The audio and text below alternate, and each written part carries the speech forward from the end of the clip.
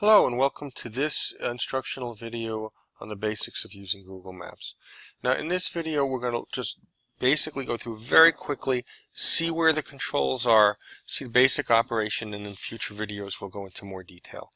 So to get to Google Maps you can type in maps.google.com and you'll be redirected to a map, or if you're in any Google property you can click on the waffle and you should find Maps in there and it should take you right to where you want to go to use the program. Over on the left you have the main search tools. Within the search tools you have this menu with more options for searching and more options for doing things. We'll look at that in future videos. There's a lot in there. But this is your basic search bar. Over in the right corner you have the option of signing in. Now signing into Maps can be beneficial because you can save things in a certain way that you can't if you're not signed in. So you have some additional options if you sign in. If you look down at the lower right corner, you'll see some tools down here that we'll talk about. The first is your location. If you turn on your location, you're sharing that through the browser. You can also do it through an app. There's a separate app for Google Maps which can be very, very useful on your phone. But if you allow it to know your location, especially on a mobile app, it's going to know where you are all the time. So even if you're not using Maps, it's collecting that information, and you can actually go in and see it yourself. But if you were to carry that phone around in your pocket for a week and never visit Maps, you can go back and you can see every location you were in over the course of that week. So that's a consideration for you to think about. There's plus and minus signs here, but to zoom in and out, I generally prefer just to use the wheel on the mouse if that's available to you. Okay, but you can use this if you prefer. To reposition the image, you can click and drag to get it exactly where you want. Down in the lower corner, if you click on here, it's going to show you images that have been uploaded to Google that are in this map area. So if I mouse over them, you can see the black line points to exactly where the image was taken. Okay, if I click on one of those images, it brings me to the picture. I can then use this control to page through those other images if I want. And you can see some of them are images and some of them are actually these 360-degree images that you can move around in. Okay, that's called Street View, and we'll look at that in more detail later. Okay, you can continue to page through here. You can always call back your image bar down at the bottom. Note that when you're on a particular image, there may be several links. This might be to space that this particular person has where they're uploading images or maps, and then this would be linked to the actual location. So the options here vary. Maps is very context sensitive. It depends where you are and what you have selected as to what your options are and what's available, what information is available for that. Okay, the arrow here would return you to your basic map, and you can come in and out of it that way. If I close this down, you'll notice the little man here, and this allows you another way to get into the Street View images. So if I click that now, notice my map changed and certain things are outlined in blue, and those areas are where Street View is available. So if I were to click here, okay, got it, it'll bring you down to this Street View, and you notice that a lot of these images are set up so you can actually move along the image. So this is an activity you could do with students if you'd like.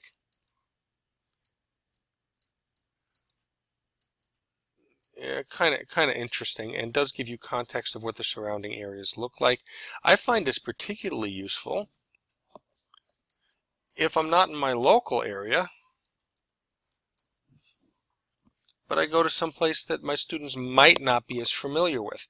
Again, my Street View is on, so I can get in there and I can see how the streets of Rome and the areas of this area of Rome might look a little different than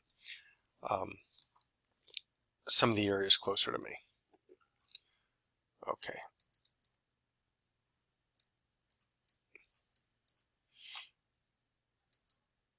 Okay, a lot of those Street View images, are, just for your information, are collected by a car. If you've ever seen it, you may have run across it. It's got Google on the side, and up on top it's got a big piece of equipment, and it's just taking these 360 images as it drives.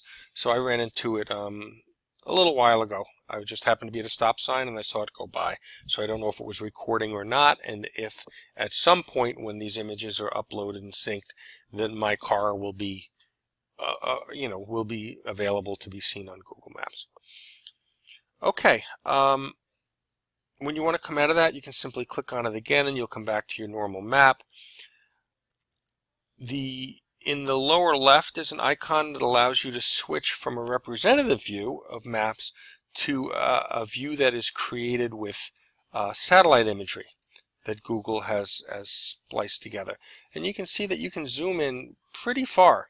You can come in quite far into the area, and this is an overhead view, but now my options over here have changed, and I can switch that to 3D if I want, which is a nice feature. I can also hold down my control key and drag to change the angle of what I'm looking at.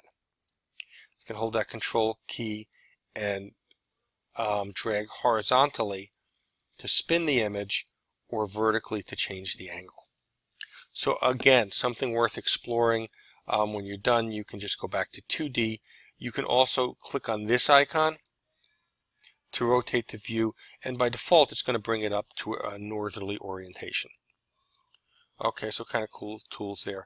If I don't want these images, I click on that map icon again and I'm back in normal maps, where I can scroll in or out, etc.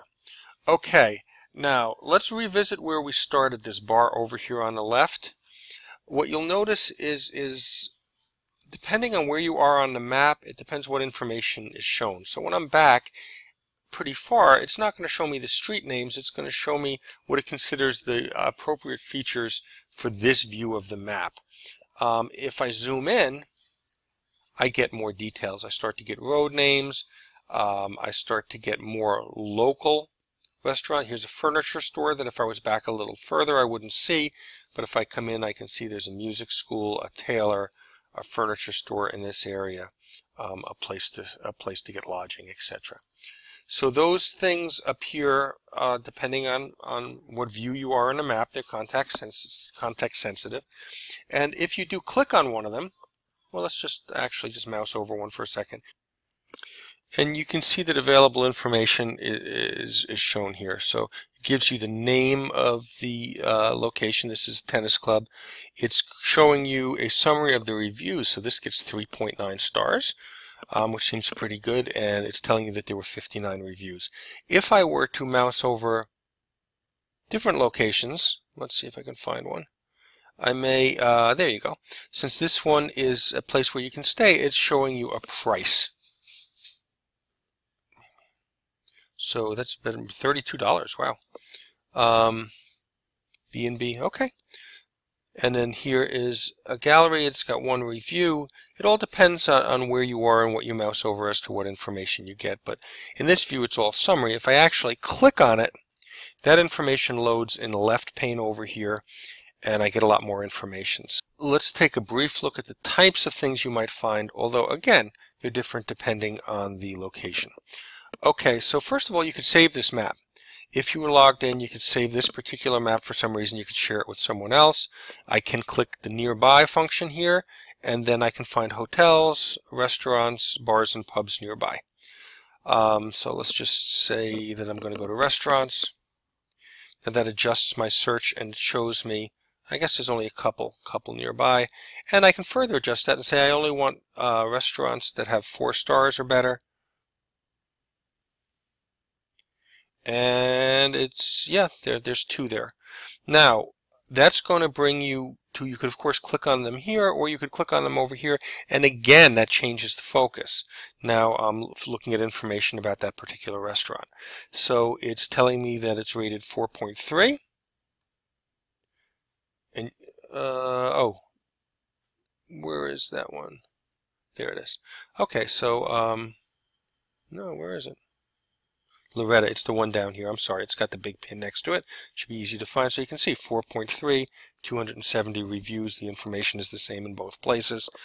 It's giving you a little description of it. It's giving you the address so you can get to it, the website, the phone number.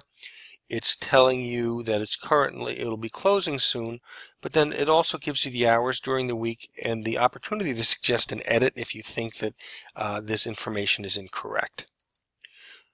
It's showing you the busier times, so it looks like this is open for lunch, closes, and then opens later in the evening for dinner. You've got these big spots here where there's no activity at all, but this can be very useful in for a lot of different venues as far as you knowing maybe when a good time to visit is.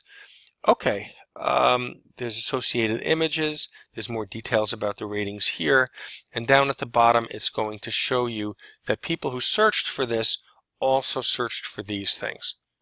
So let me just see. Here, there's a Colosseum in Rome. So great, that's a tourist attraction. When I come down, it says they also search for the Pantheon, Circus Maximus, etc., etc. So useful information. Again, I've said it before, here you can even find tickets. So because this is something you can buy tickets for, that option is available to you. Okay, that's a very quick tour of the types of things you can do in Google Maps. Note that we searched for a place like the Colosseum. We can search for a specific address. So if instead I put 12 Main Street in East Hartford, Connecticut, so you can get a very specific location here, or I can just search for Albany, New York. Lots of different options in searching. Just think, if you don't have all the details, that a natural language search works for many, many things. The Metropolitan Museum of Art. So it really has incorporated Google search features to a great extent to make this a very, very easy tool to use.